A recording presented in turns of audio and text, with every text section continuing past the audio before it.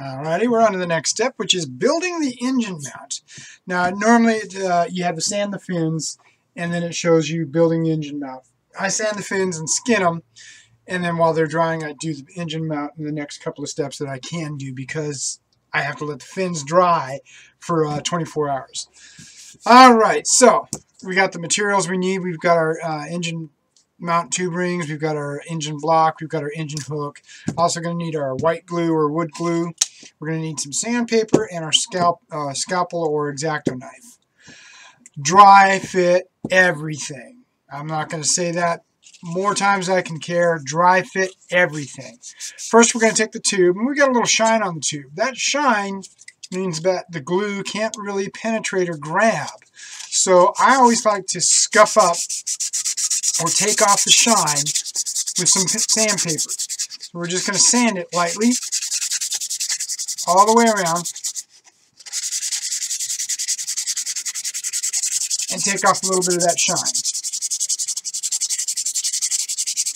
So we've knocked the shine down a little bit. You can see it's a little bit duller, not quite as shiny. And we don't have to, really sand it. We just want to get it roughed up so that the glue can grab better. All right, now we're going to dry fit. Okay, that ring slides over fairly easily. Not too much trouble. I'm going to sand it just a little bit. So we got sandpaper, and I'm using this is my 220, I believe, and I'm just going to sand one edge. We'll go to the other edge. We're going to sand that all the way around. And that's a little easier to slide over. I'm happy with that. Now the other one, it's a little bit too tight, so let's go ahead and sand it too. It's actually got a little bit of a defect right there. See the little piece of paper? So we can actually sand that off if we're careful. Just sand all the way around. You can see how I'm holding this. I can do this with a wooden dowel too. You can just take the wooden dowel and glue your tape to it, your sandpaper to it, and go around the edge. Now I'll go around the other side, all the way around. And you can see our little defect has pretty much disappeared. I'll try a sample fit. Okay, that slides on there, not too much difficulty. And then our engine block goes on the inside, and that slides in real easy. When we get ready to mount our engine tube into our main body, we're going to have to make sure that these rings fit in there fine also.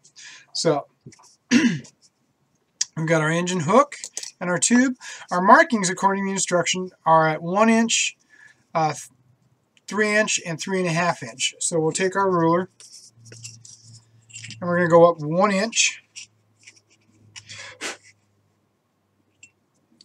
And we're going to make our first mark at the 1 inch. And you'll find out too that the tubes mark a lot easier when you scuff them up. Then we're going to go 3 inch and 3.5 inch. Now, how do we make sure that our engine hook lays straight on the tube? No problem at all. We're going to grab our angle aluminum, and we're going to go ahead and put it up against my stop block here. And I'm just going to take and I'm going to draw a line from the 1 inch mark all the way down the tube. Now I've got a straight line to line my engine hook up on. And I can just carry my marks over and make sure that they all go all the way across that line. Alright, so now we have to cut the slot for our engine hook. Now our engine hook is going to go all the way up at the 3.5 inch mark. So we're going to flip it over. Don't stick your finger in the tube, you don't want to stab yourself. And we're going to cut a little slit, just big enough. And this is again why you want to have that sharp X-Acto knife. We cut it in. And I know that this blade is actually the same width as an engine hook, maybe a little bit bigger, which is fine. But I am going to turn around, I'm going to do it the other way too, because that kind of evens out your hole. Now we'll do our test fit. And again, we're right up to that line, so when I glue this in place, I'll know I have my engine hook lined up straight just by making sure I've got that line matched up. So boom, there we go. All right, so now we've got to glue everything in place. So we got the engine hook on. We need to put our glue around our bottom ring. So we're going to take and we're just going to run our glue all the way around. Open up the tube, it always helps. So let's run our glue all the way around.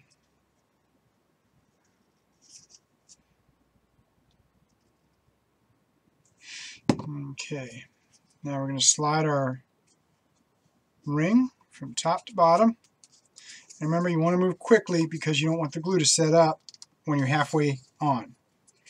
So slide it down. Now you see why we checked our fit and sanded it to make sure it'd slide on easy, because we now have the engine hook there and that's grabbing a little bit. Okay, and I'm going to wipe this glue around the rim like a fillet. I'm going to do the same thing on the other side. That just gives it a little bit more grab, a little bit more stability. I'm going to go ahead and do a little fillet. This isn't a very big fillet, just enough to you can see it. Just gives it a little bit more of a grab, and now I know that that's going to hold on there a little bit better. And you can see that that's not a whole lot of glue, that's just a little bit of glue all the way around. Again, all I'm doing is I'm trying to give myself a little bit better of a grab, and I'm going to make sure that I have no stray glue on the outside of the ring, because that will make it hard to mount in the tube when we go to put it in the main body. So we wipe all the way around. All right, next one. We're going to go at our 3-inch mark. So we're going to put our glue all the way around.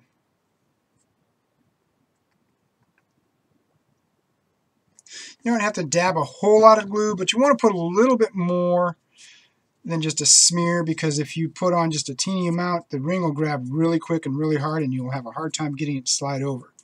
So now we're going to slide that down and make sure we're on there. Good grab. Careful not to dent your tube. And then we're going to smear that glue into another fillet all the way around. And if I keep disappearing on a camera angle, I'm sorry, I'm still getting used to this new camera system that I'm doing. Now I'm rolling it and I'm looking to make sure that my rings are straight. If my rings aren't straight, it's going to give me a funny, the ring's going to look like it's doing this. And they look like they're pretty straight, so I'm going to go ahead and make sure this top one's glued in just the same way. Little glue around the top. Let's smear that around for a good fillet. And remember, this fillet just gives you a little bit more reinforcing. It means that it's less likely your engine mount's going to go flying out your engine. Now we're going to take this and we're actually going to shove this down to where the engine mount is. So let's go ahead and put our glue in. And this one we want to put a little bit more than we need in, because remember, it will grab if you don't put in enough. And we're going to give it a quick smear all the way around.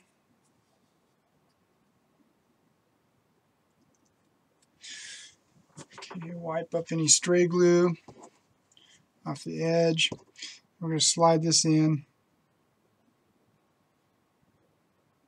All right, now to make sure that we aren't going to have glue running up the tube, which would interfere with inserting an engine, we're going to put it so it's face down to dry. If I were to let it dry on its side or anywhere else, that glue could run into the tube and come sideways, run down the sides, go sideways and pool, and then I have a piece of glue inside that I have to remove. So we're going to leave that standing up this way, nose or forward in, point it down to the ground, aft in, point it up towards you, the sky, so that we're able to let that glue dry inside and not run all over the place. So we're going to let that dry, and we're going to read over the next step. And like I said, read over your steps before you do it. Read through the whole instruction, and then read over each step just prior to taking that step. And that way you're going to get a better build out of it, and you're going to understand your instructions every time. You're going to make sure you have all your stuff on your table that you need. So we're going to read the next step, and we're going to start the next part of the build as we get to it. All right, we're going to do another step here. This is something I started doing a few years ago to most of my rockets. I've got some thin CA glue, and on my motor mounts, I'm going to go ahead and put a coating of thin CA glue all the way around the inside. And I'm going to smear it up around in there quite well. Now what this is going to do is this going to strengthen it, the paper tubing. I'm doing it the engine block side too. This is going to strengthen it up so now it's going to be able to withstand the pressures of having an engine shoved in and out of it all the time. It's going to be able to withstand the charge from deployment of the shoe, and it's just going to make it more sturdy over time. It's not going to get tore up from putting engines in and out of it. So we're going to let that dry up, and then we're going to put it inside our body tube, and we're going to go ahead and start gluing our fins on. So as soon as that's dried up, we're going to do a little bit of a light sand on the inside to get rid of any burrs in there, and then we're going to glue that up. We're probably going to do the same thing down here. We're going to take the aft end of our rocket here, and we're going to take the aft end of our fin tube, and we're going to go ahead and put glue around the bottom down here after we glue the engine tube in.